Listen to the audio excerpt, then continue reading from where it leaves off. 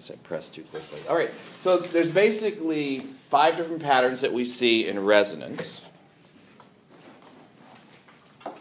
There's the allylic lone pair. And when you have an allylic lone pair, that is really just a lone pair next to a double bond.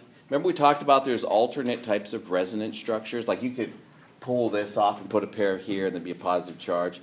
We don't tend to do that because it makes an atom that doesn't have an octet. So typically when we do an allylic lone pair, we push 2 sets of electrons at the same time. And that's to avoid having this carbon be a carbocation next to this oxygen, which would be negatively charged. You can also have an allylic positive charge. Now remember that positive charge, that's an open p orbital, right?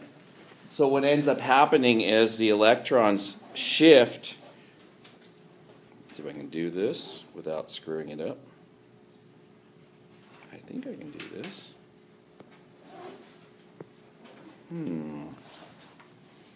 Oh, I see. Never mind. All right, let's try this. First of all, let's see if I can do this. Yeah, make a little really scary clown smiley face. Okay, so I can take this pair of electrons, and when I move it, right over here, there's actually an open p orbital. That's what allows the electrons to go to that position. It's electron, this carbon that's at this end is electron deficient, okay? You can also do the same thing with a pair of electrons on a lone pair to come in and bond to this carbon. So if you think about what's on this carbon, oops, there's a hydrogen, right? It's missing a pair of electrons. So it's very unstable because it doesn't satisfy the octet rule. It turns out octet rule is a big overriding factor for these kinds of molecules. So since it doesn't have its octet, it's actually more stable for this pair of electrons on the oxygen to come over and reside in that orbital and stabilize the molecule. So the resonance structure for this one just ends up looking like this.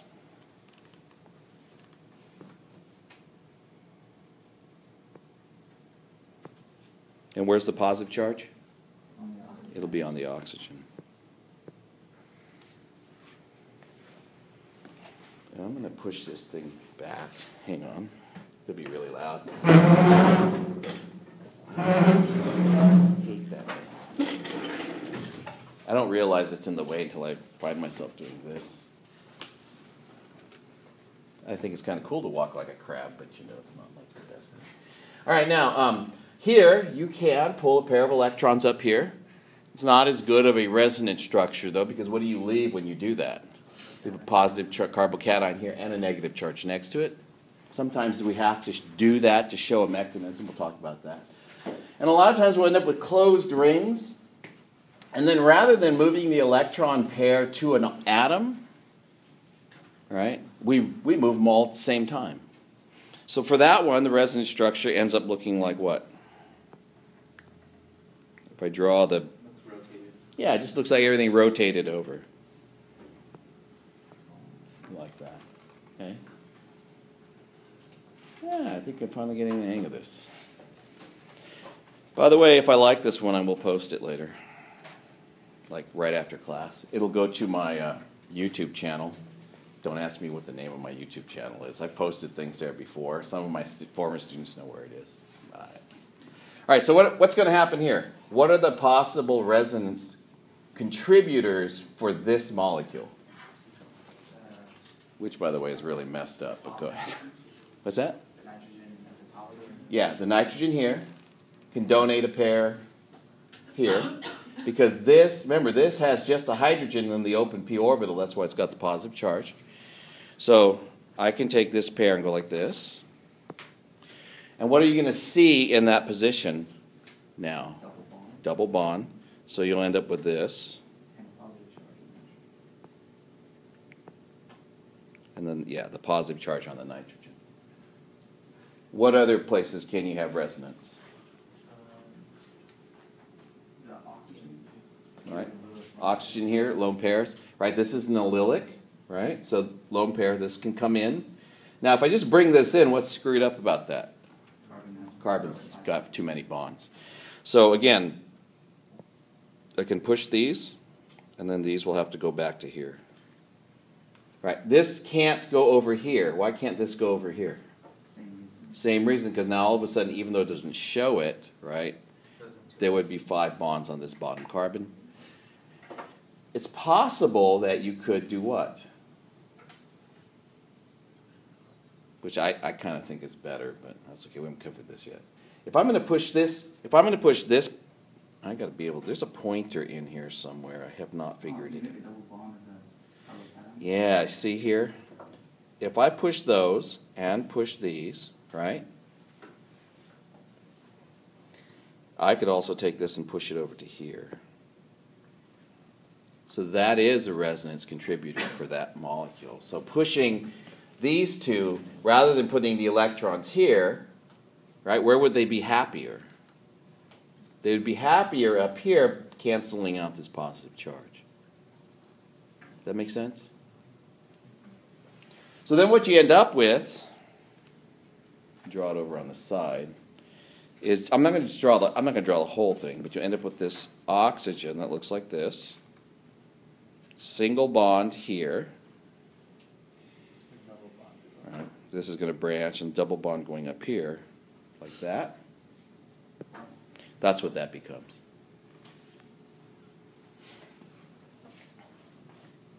Or you can bring this down in here as well.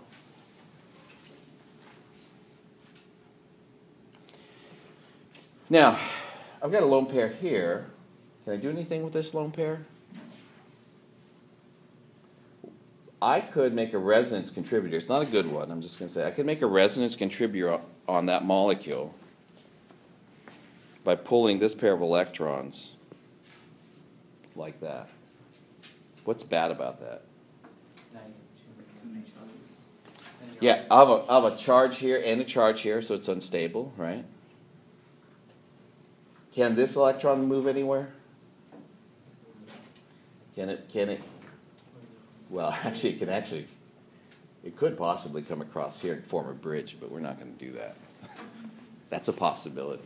There's a lot of things that could potentially happen. Okay. All right, let's go to the next slide. Well, I'm going to try, well. Okay. Oh, by the way, his analogy on the peach is, and a nectarine is wrong. You guys know that? Like, they always say, oh, a nectarine is a cross between a peach and a plum. Right? It turns out a nectarine is not a cross. It's a mutant. No, it just doesn't have any hair. It's like people, right? Some people have hair. Some people don't have hair. All right, so anyways, so I think I'm going to be done with that chapter, because I think that's the last of the... We've talked about contributor stability as we've gone along, so I'm going to skip some of that. When is the homework due done? This week. That's just the way I do it. When I finish a chapter, do that.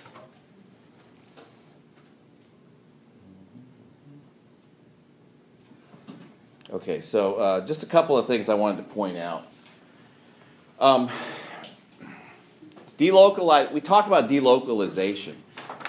Delocalizations are the electrons that we draw in resonance structures, and it's our way of describing or correlating to molecular orbital theory. Okay. Localized electrons are not in resonance. So what kind of electrons are localized? We don't even talk about localized, because that's a term that you'll hear periodically. Electrons that can't move in resonance structures, sigma bonds. Sigma bonds usually cannot move in a resonance structure. There's a few instances where you can create sigma bonds, but that's not resonance. That's a different structure, okay? So, but we will have mechanisms where you do move some localized electrons to form new structures. Also, when I say delocalized electrons, what kind of electrons can be delocalized? Lone pairs, right? Pi bonds. Maybe it's going to work, maybe it's not. All right, let's see if I can get this thing to move. Oh, good. So, now, second thing. So, you look at the atom. Second thing is resonance. Okay?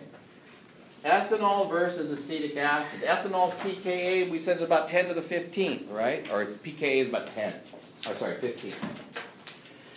Acetic acid, pKa is about 4.75. So this is definitely a stronger acid. But you notice, if we're going to do a comparison, like the REO comparison, atom's the same. Right? But this is 10 times, 10 orders of magnitude stronger than that as an acid. It's like 10 to the 10th. That's more money than I have. I'm going to guess it's more money than any of us have altogether. Right? Why is it so much stronger? It has a resonance structure, so it could delocalize the electrons. Okay, so since my dude is not connecting, nice. I'm connected again. So if I were to draw the resonance structure, well, like this. Remember, look at the anion. The anion looks like this.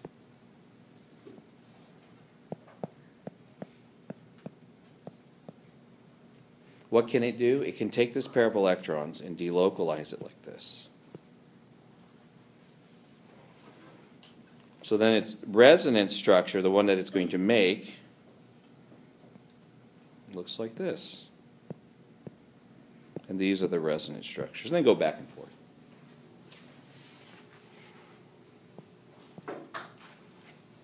Why does that make it more stable? Because remember, like, why is it a stronger acid? The answer is because it's more stable. Why does that make it more stable?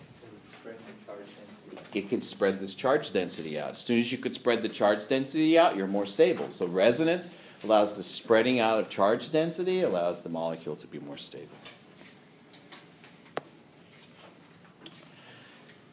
Induction. Okay, so electronegativity is important for the atom that you're bonded to, but it's also important for the atoms bonded away from the actual acid group. So you notice I got these electronegative groups that are over here. Well, I don't have them here. What do I have here? I have hydrogens, right? 3 hydrogens, all replaced with chlorines. So think about the resonance structure for this. For its anion. The anion, I would lose the H, right? A base would come in, pop the H off. I'll end up with this. Well, okay, I won't end up with that because I just pushed the wrong button. I'll end up with this.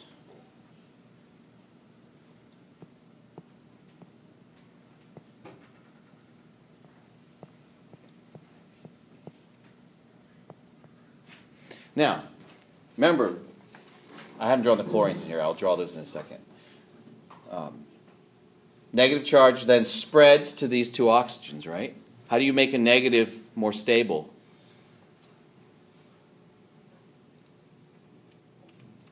You give it a positive. How do you make it again, right? What opposites attract, right? So if I could make this more positively charged, somehow, again, high charge density is unstable. Resonance lowers the charge density. If I want to lower the charge density some more, I have to introduce some positive charge. So the chlorines are all electronegative. There's this inductive effect. These are pulling like this, which ends up pulling like that. And you end up getting a partial positive charge here. And that partial positive charge helps to stabilize this negative charge through induction. It's a through bond effect.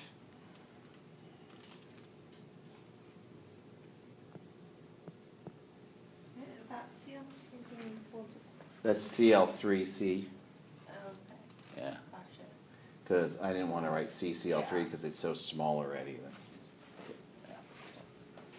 So the inductive effect, anytime you put a group on that's more electronegative away from the acidic hydrogen, it causes the acid to be stronger because it pulls electron density away from this, essentially neutralizes the electron density from the anion.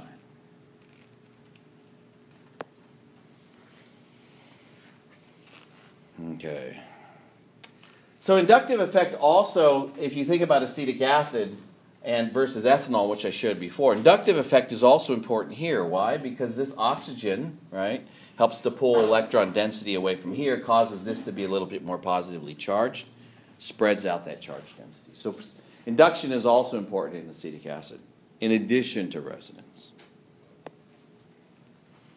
Okay, let's go through our.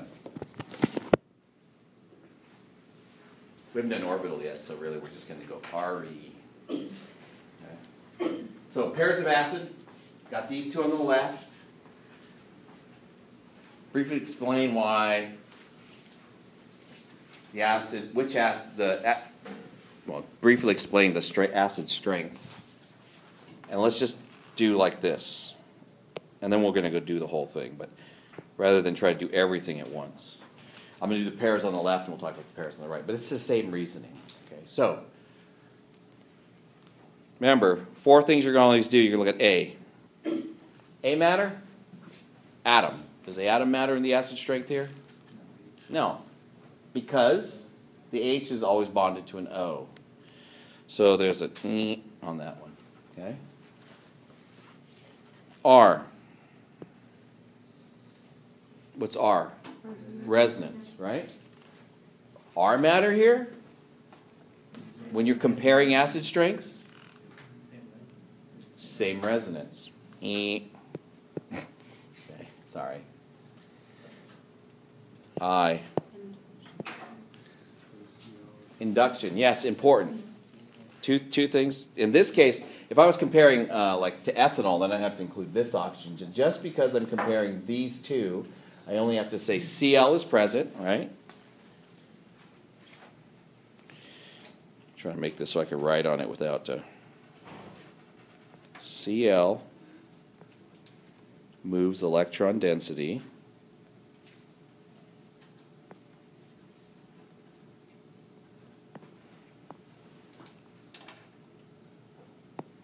from the oxygen. Not the oxygen, actually, I meant to do from the carbon. And that stabilizes the negative charge in resonance.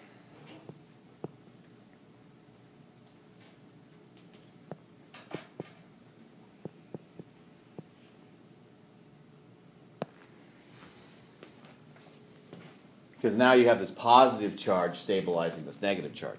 Now, can you explain why going across the line from here to here, why is this one a stronger acid?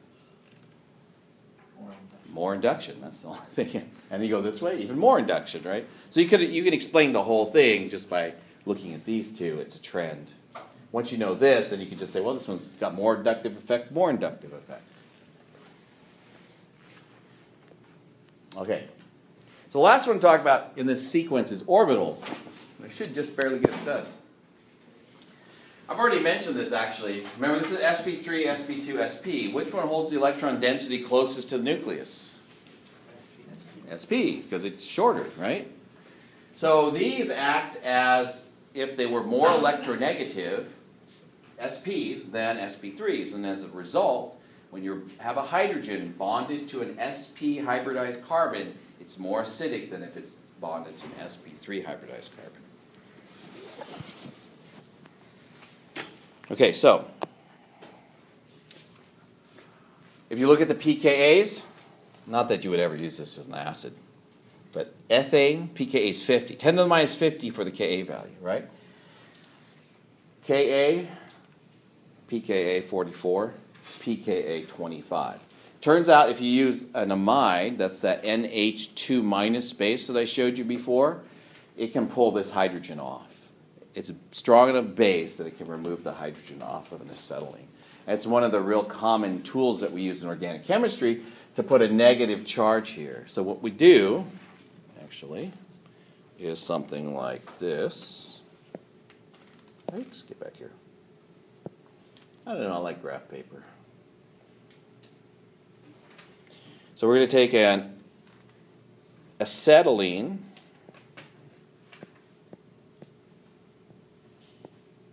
I'm going to draw the hydrogens on it just because it's helpful. And an amide. And the amide you just buy as a salt, a sodium amide. this can grab that off. That bond has to break. And then what you end up with is this.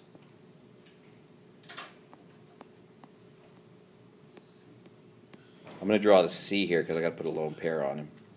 Minus. Plus NH3. This is often done in liquid ammonia. Now, ammonia is not a liquid at room temperature, so we have to get it really cold, but it's done in liquid ammonia. And we're not going to do it here because liquid ammonia is really poisonous. And when it catches on fire, it's really explosive.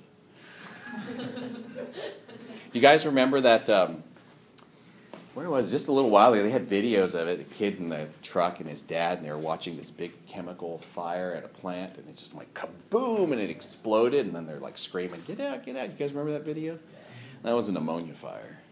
So the ammonia was burning. Ammonia by itself really isn't that dangerous, and then they hit it with water, and apparently it triggered some reaction that everybody who after the fact said, oh yeah, you probably shouldn't use water on that. Yeah. Like, we're so smart, we figured that out after all these people died. Sorry. That's rude. I shouldn't have said that. But it's true, right? Like, Well, it depends how many died. If only a couple, it's okay. yeah. But they're rewriting like how they handle ammonia fires now because of that particular incident. We'll see progress. So progress. The next time. Yeah. So, next time. So I just wanted to point out, this is a really handy nucleophile. What is a nucleophile? Something that likes nuclei, right? So it likes to form bonds to other atoms. So it's very handy for that. And typically we use it for forming bonds between carbon and carbon atoms, and it forms sigma bonds when it does it. Okay? Just telling you. So there's a lot of cool things that we can do with that. Shorter orbital, stronger acid. For shorter orbital, stronger acid. It's mostly because it pulls the electron density close to the carbon. Acts like it's more electronegative. Okay, so I'm going to use a strong base. And there are strong bases for stuff like this, but I'm going to use a strong base to try to pull a hydrogen off of here. Where is the most acidic hydrogen on the structure? This one? Is it kind of a trick question? Got to remember, it's a line drawing. What is this? It's a carbon. So that is actually, It would be the CH6 would be the double. yeah, it is. This guy hiding over here. That's the one that's most acidic. All the others, not acidic, right? SP, even though this is an SP hybridization, because it's got a carbon on this side and carbon on that, there's no hydrogens on it. Okay? So that's not going to be reactive.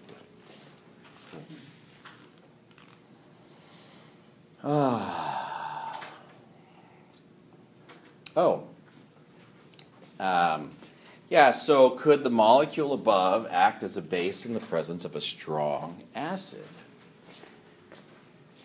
Now, we have to think about this a little bit. If we talk about acid-base theory as proton acceptor and a proton donor, can this thing accept a hydrogen? And the answer turns out to be yes, because if you take a hydrogen and you put it over here, like on an HCl, and you don't have it in water, well, you could do this in water actually, this particular one. You can do that, and you can form a bond between a hydrogen, and it turns out this carbon here, and then there'll be a positive charge left over here. So yes, the answer is it could be act as a base in the presence of a strong acid.